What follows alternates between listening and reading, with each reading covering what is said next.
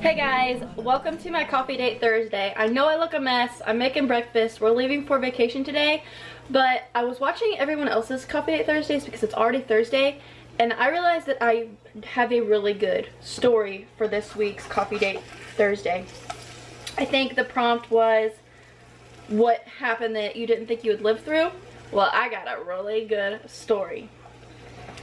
So, me and my mom's boyfriend were on our way to pick up my sister from her boyfriend's house. My sister was going through these phases where she wasn't behaving, she was really rebellious, so we basically had to drag her out of her boyfriend's house to get her to come home. So we got her out of the house, and we get her in the truck, and we start driving home. And she starts hitting my mom and going crazy, she's just a teenager. She just was going crazy, like teenagers do. So she bails out of the truck. So she bails out of the truck, and I chase after her so that she doesn't like run away. So I get her down and I sit on her so she doesn't run, and I hear this noise behind me. Mind you, we're in like, there's a cornfield here and there's a cornfield here, and we're on this road right between them. So I have her like right here in this cornfield, just like sitting on her so she doesn't run away. And I hear something behind me. Something running. So I turn around, and it's a guy in his underwear carrying a gun. Like a big gun. Come to find out, it was a Russian assault rifle. So he's running in his underwear, he's got boots on, he's got a gun. So I'm just like in disbelief, and I'm staring at this guy, and he gets up, like, I'm sitting, me and my sister are on the side of the road, like in the ditch, and he runs into the middle of the road and points his gun at us, and I'm still like, is this really happening?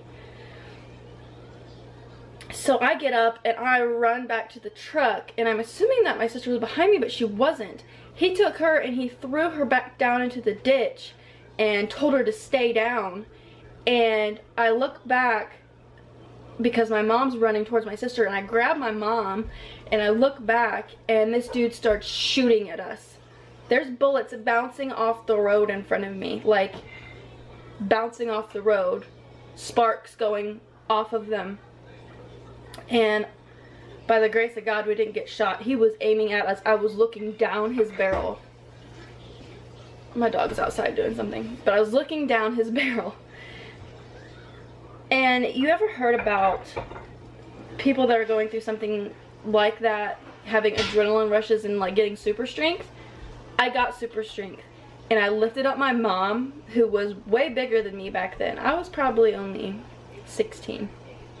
I lifted her up, and I tossed her like a rag doll in the back of the truck, and then I jumped in the truck, and I was looking over the cab at my sister, who was still in the ditch, and I had my mom's head, and I was like holding her down because I thought we were gonna get shot. I thought we were gonna die, and I thought, well, at least one of us it'll just be me that dies and not her. So I had her head down, because I didn't have any kids at the time. She had 2 other kids, and you know, if one of us was gonna die, it might as well be me. So I was holding her head down, and he's still shooting and going crazy. My stepdad, they might have been married at that time, my stepdad throws it in reverse and backs up really fast. And then, so like we can't get shot at. And then my sister finally jumps up and runs towards the truck and jumps in the truck. So you could look at this like a lot of different ways. This guy could have been thinking that I was trying to hurt my sister. He could have thought that I was beating her up. Okay, maybe that's true, but you don't just come outside shooting people. You don't do that. So, needless to say, as all this was going on, my stepdad called the police. The police got there like right after my sister jumped in the bed of the truck. and the dude takes off running through a cornfield. And the cops, this is like straight out of a movie, the cops point their guns at him. They're like on their side of their car, and they're pointing their gun at him, telling him to get down. So he gets down, he puts his gun down, and that's really all I remember. Like, it was so crazy that I think I blocked a lot of it out. It was so surreal that it happened. My mind just couldn't comprehend what was going on. I lost my butter knife. So yeah, that's my my coffee date Thursday there. That was like some serious stuff, like straight out of a movie. And I think about it all the time. And it was right after Britt and I had got together. If you guys watch my vlogs, I vlog every day, and I'm talking like you know Britt, but Britt's my husband. He was at home with my little brother, watching him while we went to go get my sister. So we get back, and we're all like in tears, and we're shaken up, and I got blood running down my knees because of when I jumped into the bed of the truck. I like jumped from the ground to the into the bed of the truck. Must have been like an adrenaline thing. So I busted up my knees really bad, and he's just like, what the heck happened? And then we told him, and he just, I don't think he believed us for a really long time, until we had to go to court for this guy. And for some reason they didn't let me testify against him, probably because I was a minor, and his attorney was like really mean and could like twist words around and stuff.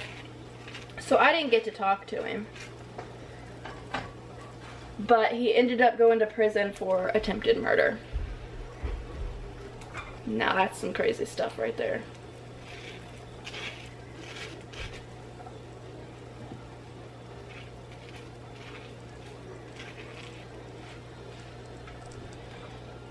So anyway, be sure to check out all the other girls' coffee date Thursdays. I'm sure they have some interesting stories. But yeah, that was some crazy times, you guys. I'll have the link to the coffee date Thursday playlist in the description below, and I will see you guys next time. Bye.